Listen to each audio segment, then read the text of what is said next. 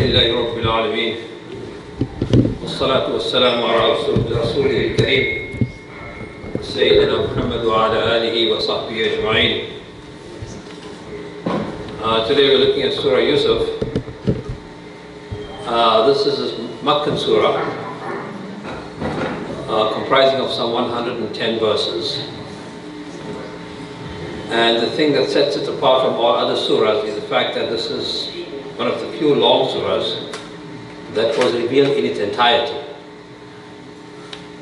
In most cases, surahs were revealed piecemeal, so you'd have a particular part of Surah Baqarah, for instance, revealed, and then months would go past, other verses would be revealed, and then Rasulullah sallallahu alayhi wasallam would then assemble the scribes and then collate it. So, to give you an overview of how the process of revelation worked, it was not like every surah was revealed, as you would say in Arabic, jumlatan wahida, in one big piece together.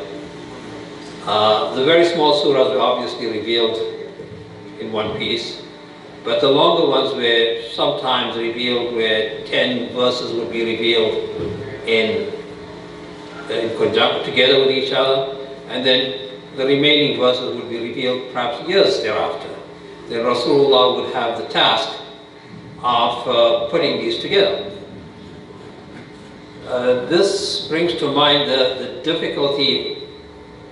Anyone who's written an article that's more than one page long, and let alone someone who writes a book, the difficulty you have keeping your thoughts together and creating some kind of continuity.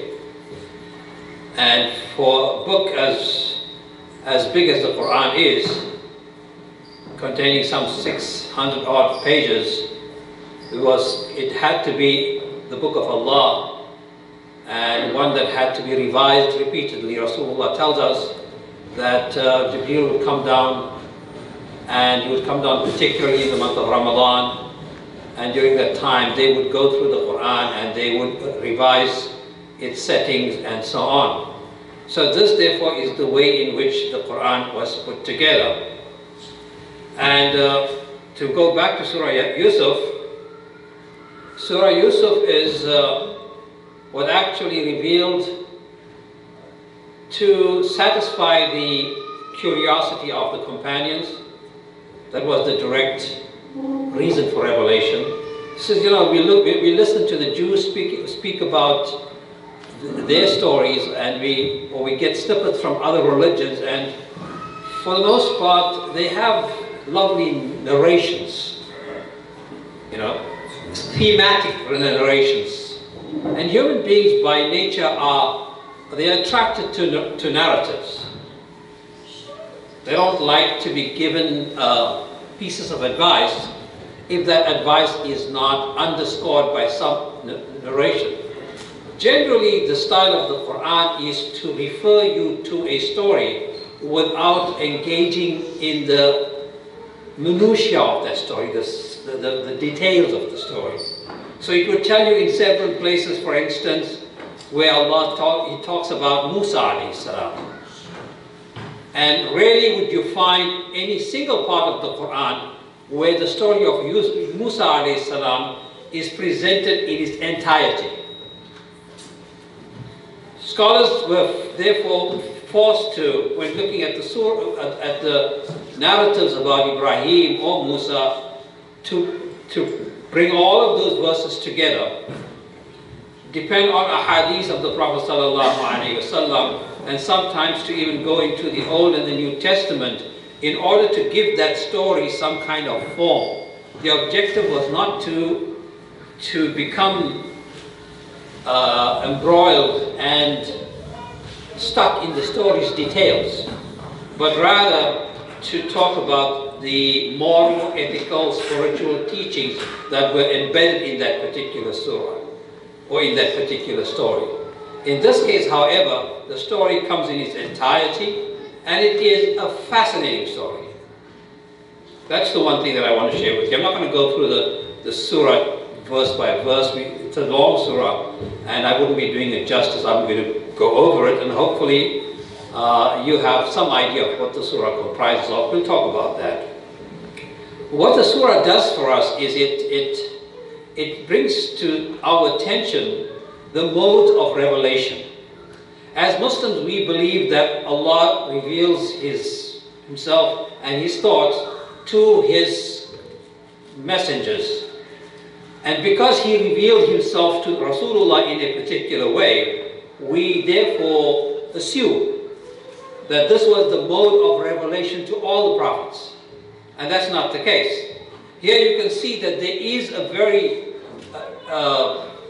close relationship between Allah and Yusuf alayhi salam. But there's no revelation as we understand revelation.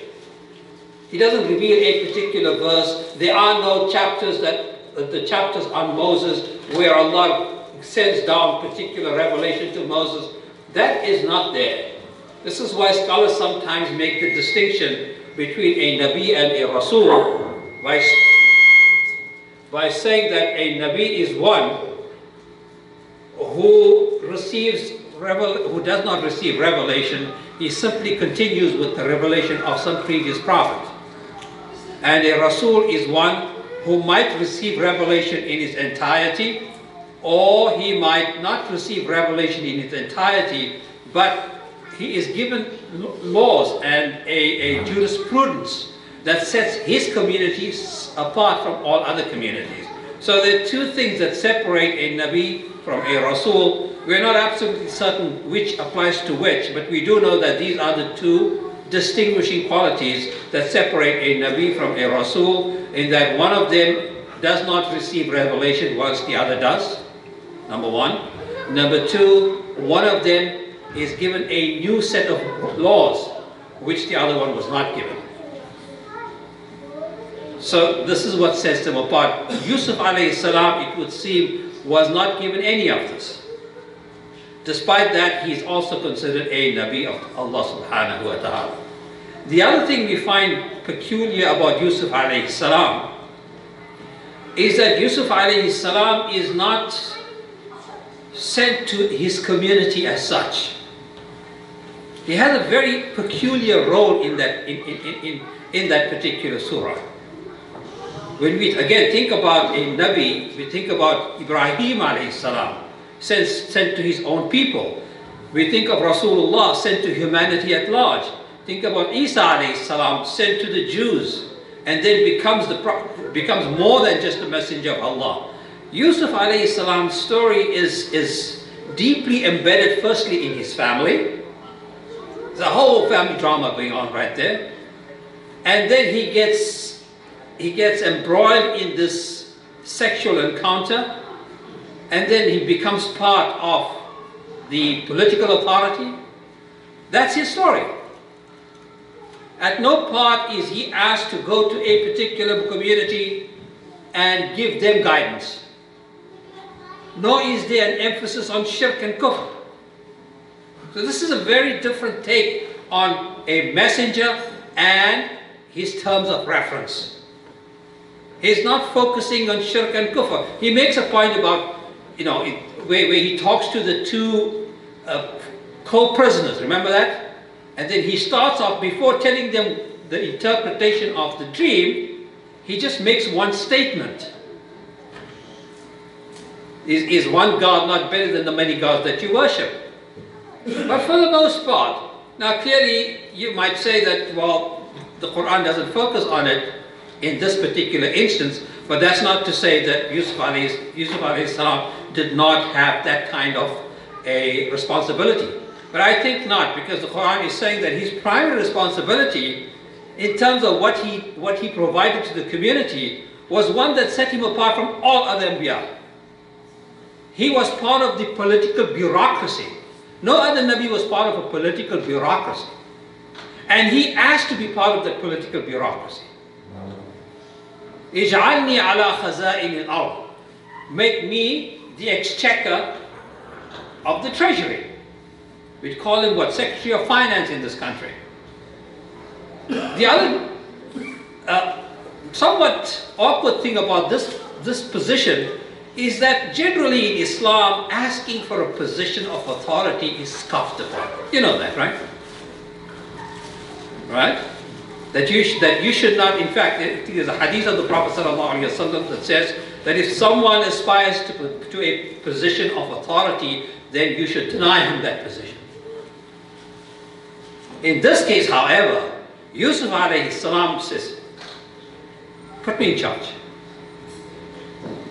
Which tells us that we ought to broaden our understanding of this restriction that Islam generally places upon pursuit of authority. That is, you have to give a position to someone who is best equipped to handle that position. And Yusuf alayhi salam was equipped to do that. And him not presenting himself for that position would have done the entire nation of Egypt a huge disservice. See the point? He's not simply asking to be king of Egypt. He's saying, put me in charge of the treasury. You have some bad times coming. There's going to be a massive drought. You need someone with admin skills to be able to manage that particular period. So I have those skills, put me in charge. So that's the other thing that stands out about Yusuf alayhi salam.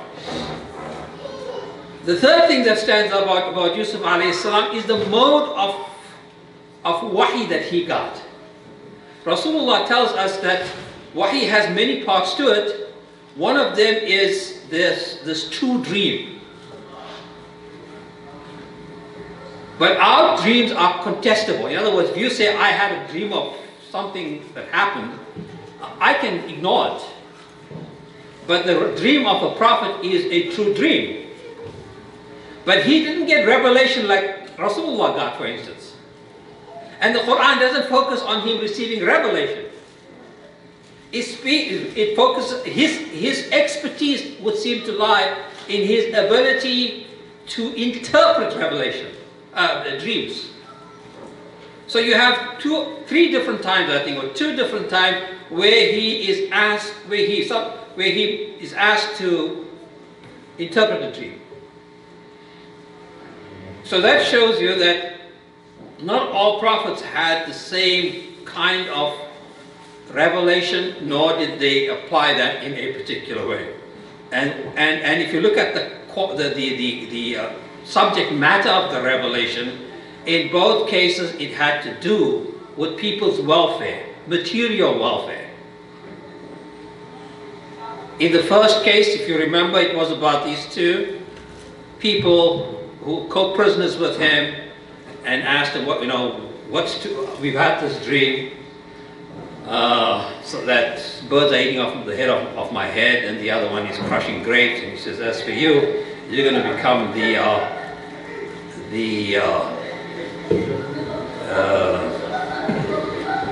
what is the name for that now? I forget. Anyway, you're going to be the cupbearer of the king. You're going to be the cupbearer of the king. And as for the other one, you're going to be executed. So this talks about the conditions of those people. It doesn't talk about, people should be following the right path and so on. In the other, it talks about the condition of the community. First case, two individuals. In the other case, the entire community.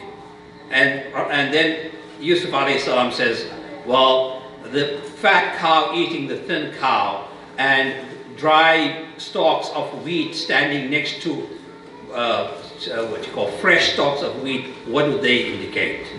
And he says, well, it indicates that you're going to have 7 years of hardship, and then eventually things are going to work out for you.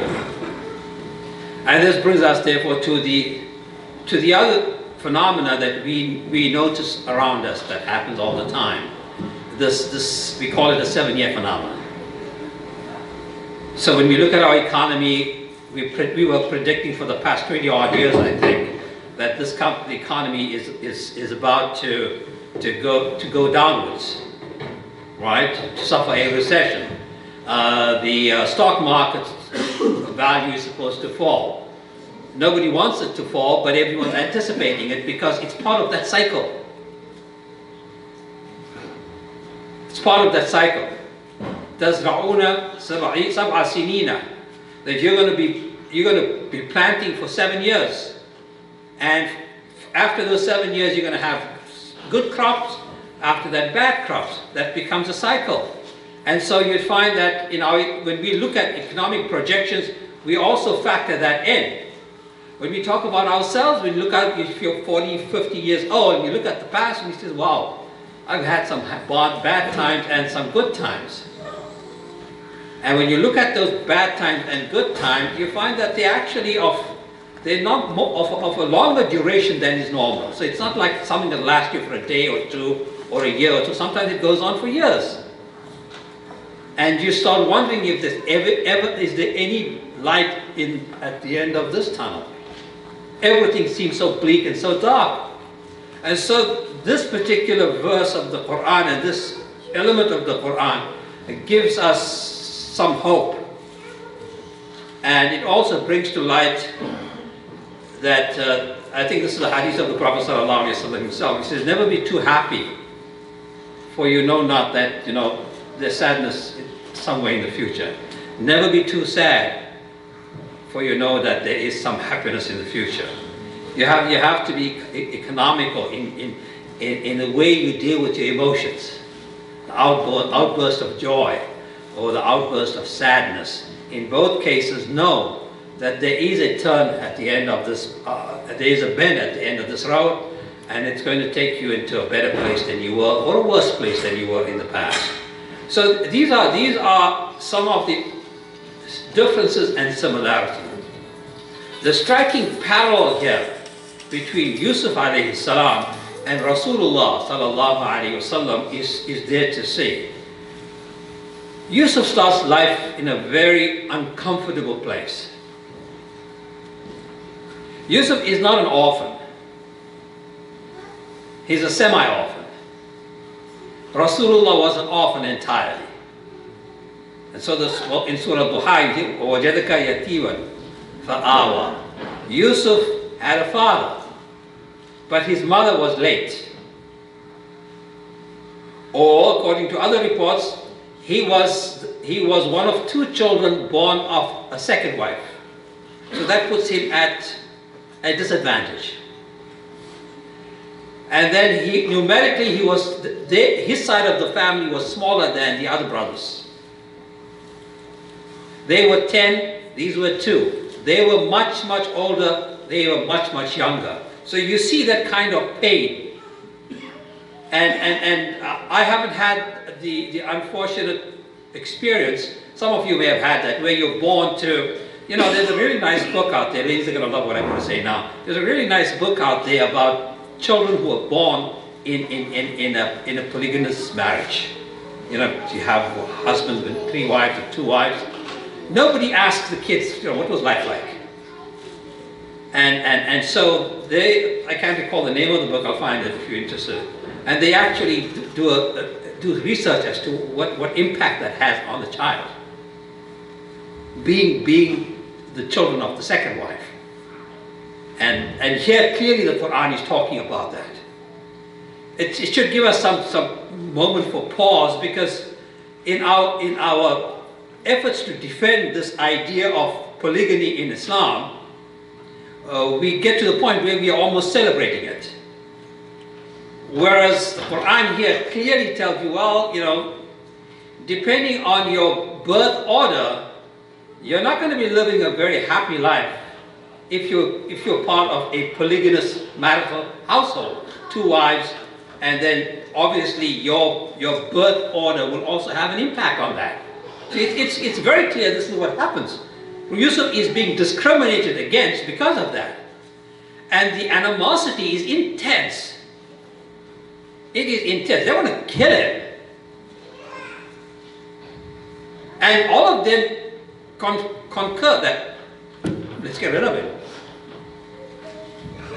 One of them had more sense than the others, and he said, let's not do that. Let's just abandon him in that well. That seems to be the point at which Yusuf realizes that he is more than just a mere mortal. Because at that point Allah subhanahu wa ta'ala gets involved in his life directly and tells him that, these people are engaging in this and they have no idea what they're doing. And a time will come in the future when all of this will be revealed to them. So you look at this little boy being abandoned in this well, and at the darkest of his moments, that's when he gets the greatest of help. That's perhaps both the deepest, but also the saddest part of the story. I mean, there's children have a certain innocence, and I don't know if Yusuf felt the animosity that his brothers had towards him. But being abandoned in a well is perhaps the most outrageous, the saddest thing someone can experience. And it is at this point, the closest that comes to mind, you might find something even sadder in Rasulullah's time. But when Rasulullah sallallahu alaihi wasallam is in Taif, and he is beaten to a pulp, and he's sitting there on that little bunk. I had the good fortune of actually going right to that spot. It's right there. And Jibreel then comes. So it's the darkest moment of the life of Rasulullah, but also the brightest. Because he asks, he says, if you want, I can bring these two mountains together and destroy these people. And he says, no, don't do that. Good people will come from this society. This was the Banu Thaqif. And Muhammad bin Qasim al-Thaqafi comes from that society. Although now there's a whole conflict within Pakistan about whether he's a good person or not. I don't know if you're aware of that. But generally our understanding of Muhammad bin Qasim is what you would call Fatih Hind, the one who opened up South Asia. So you have these two images of the two Anbiya going through this very sad moment in their lives. And then you have this whole question of infidelity. In the case of Yusuf alayhi salam, he is himself accused of infidelity. In the case of Rasulullah sallallahu alayhi wasallam, it's his wife who is accused of infidelity, Aisha. And in both cases, the pain is just insurmountable. It's massive. Perhaps it's something that we might not. I'm just assuming, given the level at which infidelity, promiscuity is rampant in our society, we might shrug this off and say, these things happen. But in a community where these things rarely happen, if ever, for someone in such a position of authority to be accused. And with Yusuf alayhi salam, the only thing he seemed to have had when he was living in the house of Aziz was his self-respect. That's all. Because he had been purchased, so he's a slave. He's living in someone else's house. And when the Quran tells us about the wife of the Aziz having designs on him, that's not the start of it. Sure, he felt this, and he had to find ways around that, living in the same house, and more importantly, being utterly dependent on them. It's not like you can go out there and talk to dial 911 and call the cops and says, I'm being abused. It's very hard for us, but you have to take away those safety nets. These people don't have that. This is someone who was taken out of Canaan and brought to Egypt, and now he's living at the mercy of this Aziz, who was generally a nice person, and then suddenly he finds himself in this very unpleasant situation. And the wife seemed to have been very attractive as well. I mean, there's all of these little things are just embedded in the verses themselves in a really nice way. It says, وَلَقَدْ هَمَّ بِهِ وَلَقَدْ هَمَّتْ بِهِ, that she was inclined to seduce him. وَهَمَّ بِهَا. Now, you have all of these stops in the Quran, right? If you've done Quranic studies, there's a stop that is what you call waqf lazim, right? Then you have one that tells you should not stop, and so on. Now here you see how whether you stop or not will determine the meaning of the verse. He says, وَهَمَّ بِهَا. If you stop there, then you're saying that Yusuf too was inclined towards her. When you stop there. لَوْلَا أَنْ رَأَى بُرْهَانَ رَبِّهِ. And he would have gone a step further if he had not been given or shown the sign of Allah. That come to your senses, you know what you're doing is wrong. Or it could be وَهَمَّ بِهَا لَوْلَا أَنْ رَأَى بُرْهَانَ. That he too would have been inclined towards her. Without stopping there, he too would have, he was not. Why? Because Allah had shown him signs. And these signs were the signs that came to him repeatedly after the incident in the cave. That you are a noble character and a noble creature, and we have a high place for you. So all of these things build character. They prepare that individual for his future destiny. That's when most ulama are of the opinion that that's how it should be read. That if he had not had within his heart this desire to want to seduce her. And then the whole story then breaks out into the city or the country that is Egypt, and tongues start wagging. Says, well, you know, and this is the creme de la creme of society, the upper crust, and people start talking about the wife of the Aziz wanting to seduce the slave. And so she brings them together, have a party, and she tells Yusuf, go out there. And so when they see Yusuf, they too understand the seductiveness of his features. He was a very handsome, attractive human being. And so she says, now you see why I was seduced. Then eventually he is put into prison, and he spends many years in prison. Now for us, you know, there are 3 verses that say he spent many years in prison, and that whole period of his life in prison is just gone over. Spending a week in prison, like, what's her name? The lady with the she can't spend 14 days in prison. You know what I'm talking about, right? 14 days in prison. Yusuf had to spend years in prison because the person he had prophesied about had forgotten to inform the outsider that, you know, there's an innocent human being in here who needs to be freed. And so that entire time he spent in prison, hoping that Allah will open the doors for him. And the doors do get opened. And he comes out of there on his condition, that he must be exonerated. Remember I told you at the outset that the only thing that he valued was his self-respect. So when the king said, bring him unto me so that he can be with me and he can provide me with the most important tool you need to run a country, information, data, analysis. I want that. Of course, that was supernatural information. Now we have people who do data analysis, and they'll tell you these are your sales projections for the next 6 months, and this is how much your purchases are, and so on. But the king was very, very aware of the need to have someone who had that kind of information. And Yusuf said, no, I'd rather stay in prison. I'm only going to accept this if I'm exonerated. So ask this woman, what is all this about me wanting to seduce them? And then it comes out that they were actually manipulative, and they had contrived against him.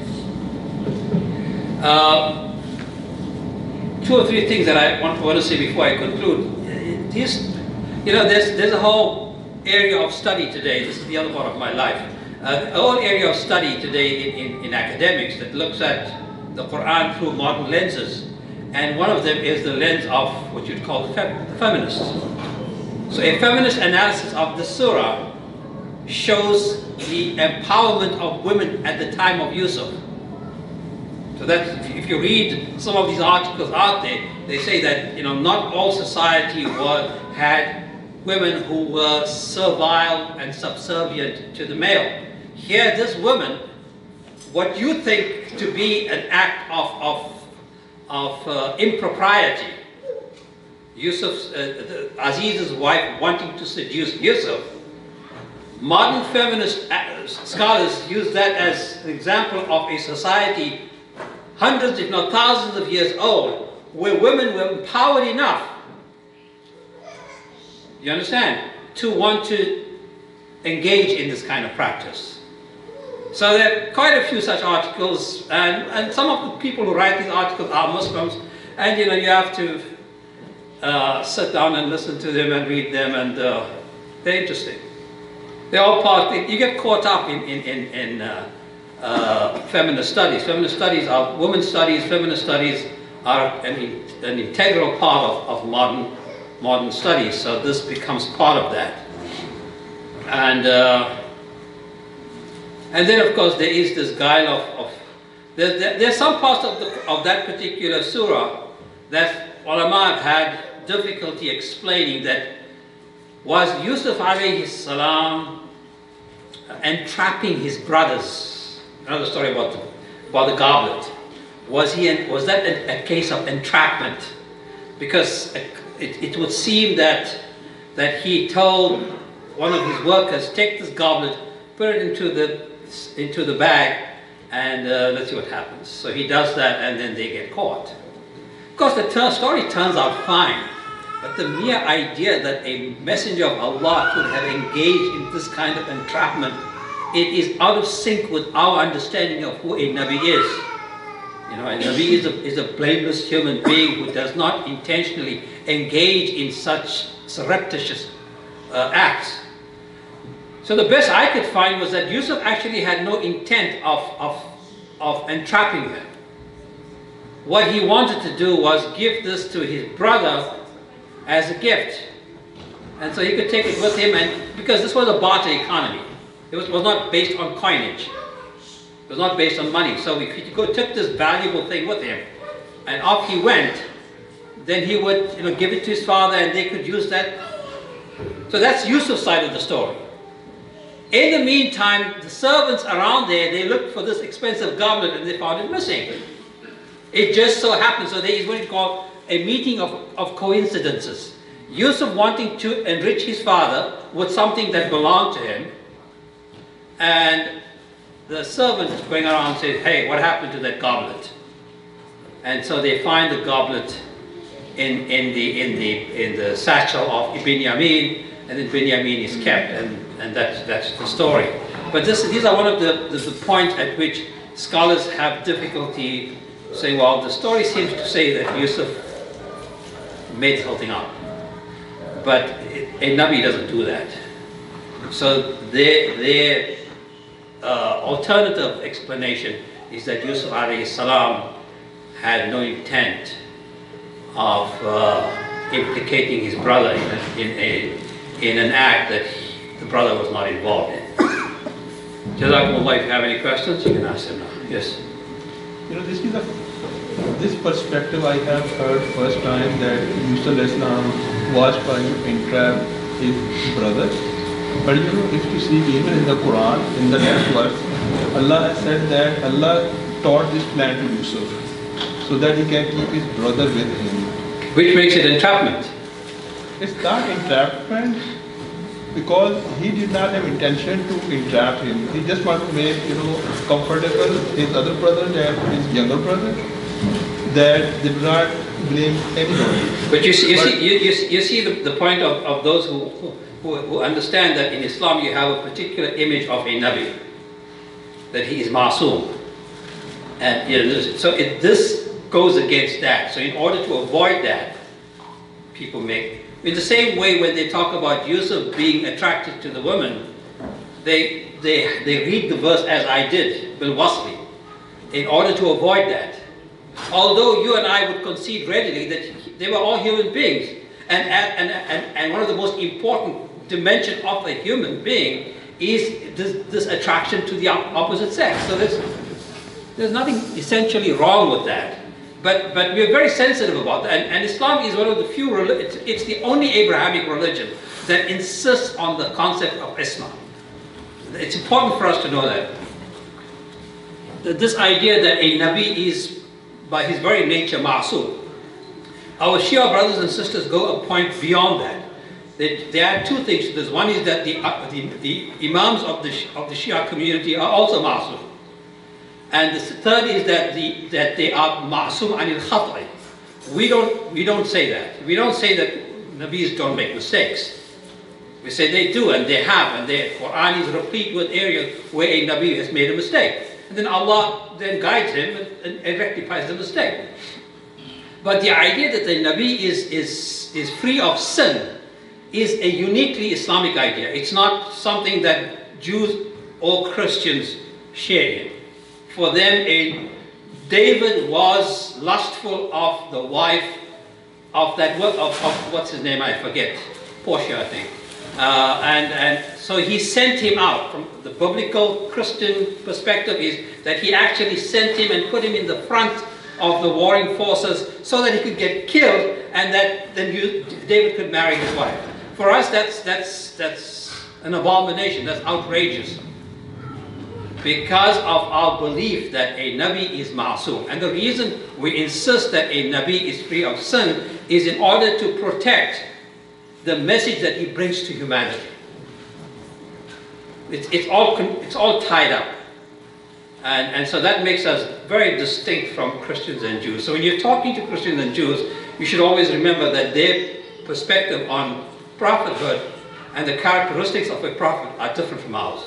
Sometimes when they say things that would be blasphemous from our perspective, even about Rasulullah, they mean well actually. They're not saying this to simply, quite often they don't mean well, but sometimes they're simply saying that because he's human, and you're the first, one of your criticisms, they talk to us, criticism against Christianity is the fact that we've done what? That Christians, we accuse them of deifying Jesus. You've turned a mere mortal into a godlike creature. Says, but your belief system does the same with all the messengers of God. So it's important for us to remember that. Anyone else? And secondly, you said that he had a different mode of getting revelation by Allah, direct, either through dream or inspiration on his heart. But I think there is a hadith when he was through the well, Jibreel came and he spread his wing so that he could not touch the water. So I think Jibreel also used to come to him for... that tradition is not strong. But that's not revelation. That's just connection with Gabriel. So, we're not saying that there's no connection with Gabriel. We're simply saying that revelation and connection with Gabriel are not necessarily the same thing. So he had angelic connections, but he doesn't have the same type of revelation that Rasulullah sallallahu alaihi wasallam received.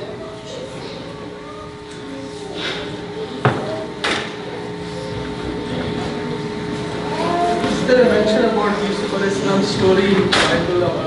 Yeah, in the Talmud and in the New Testament as well. There's Pretty much same as how it is. They are similar. When my first introduction to Yusuf alayhi salam, I first got to go to church every Thursday before I got to go to mosque on a Friday. That's how life was in South Africa. I went to a Christian seminary school, St. Aidan's, and so it was required that we go to church on a Thursday. And that's when I got to learn about Joseph. And that's when I got to know about his Technicolor coat. That Joseph had this coat. The Quran obviously has nothing like that. According to Muhammad Asad, he's of the opinion that whereas the Old Testament and the New Testament use the Joseph story to celebrate the greatness of Allah, His majesty, that Allah overcomes everything, the well, prison, it's all Allah, imposing His will upon human beings. The story of Joseph from the Muslim perspective is about the human being that is Yusuf. It's clear it is Allah who is guiding Yusuf, but it's to highlight his trials and tribulations, the challenges he faced. And I haven't looked at the Old and the New Testament with as much in as much detail, so I can't vouch for that. But I see when he says that yes, there's a point to be made there. Yeah. Yes. It raises the question that when we look at the stories of other Anbiya in the Quran, the Nabuwa or their prophet was different, very different, seems like from Yusuf alayhi salam. The story of Yusuf alayhi salam, when we see the story of Noah alayhi salam or Musa alayhi salam or Isa alayhi salam, they have a prophet, they have a nation that they were preaching. But Yusuf alayhi salam is very different. It's like a story. What's the hikmah behind it? Are you asking about the story or about the people he was sent to? The people he was sent to, and what I know the message was obviously La ilaha illallah, but it's very little described in that surah. Well, it's good you asked this question. One of the key differences between the Joseph story and the Prophet Sallallahu Alaihi Wasallam story is when Islam tells you, or the Quran tells you that this is a community of ummiyun. One of the meanings of ummiyun is that they're not part of a prophetic revelatory tradition. Whereas in Yusuf is in the center of a community where revelation, there's no talk in that particular story, in the Yusuf story, about believing in Allah and talking to people who don't believe in Him. These people do believe in Him. There's no talk in there about believing in revelation. These people do believe in revelation. It's the twists and the turns in the life of one person in that tradition that is celebrated in the Yusuf story. But these ummiyun are people who had no connection with revelation. The people of Makkah, the Arabs. I was delivering a paper not too long ago about a Jewish sage who was actually buried in Delhi, and a very big alim, his name is Abul Kalam Azad. He actually wrote a commentary on the poetry. When I'm doing this, I'm trying to find the name of the sage. The poetry of this sage who came either from Kazakhstan or from Afghanistan, moved into India, and then accepted Islam. And when I finished, the questions I got were unusual. Until someone told me, the problem you're having is that there are Jewish professors sitting in the audience, and they cannot accept that a Jew could have become a Muslim. To anything but a Muslim. Therefore, they're asking you these very odd questions. And then I did more research, and there are 2 or 3 articles in which they write either that he never accepted Islam, or that he first became Muslim and then reverted to Judaism. So nobody in his right mind, in other words, can either become Muslim or can remain Muslim. You know, this outcast, and when you look at the Quran in teaching, you find that the Jewish community's criticism, even in 7th century Arabia, was Arabs, revelation, holy book, not likely.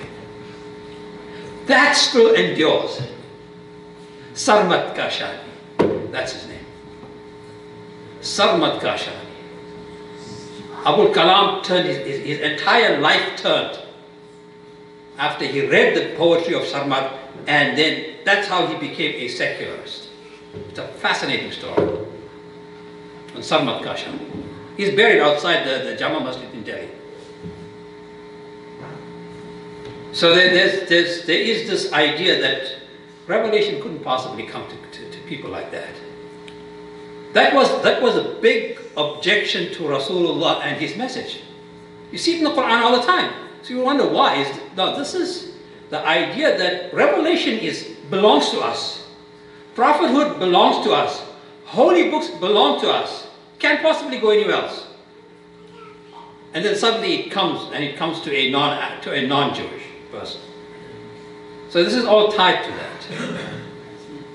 Muhammad Assad himself, Leopold Weiss, who was at one point the secretary for the foreign ministry of Pakistan, when Pakistan first gained independence. I can show that to you. Mazhar is one guy, you have to actually show him the evidence before he's going to accept what you say.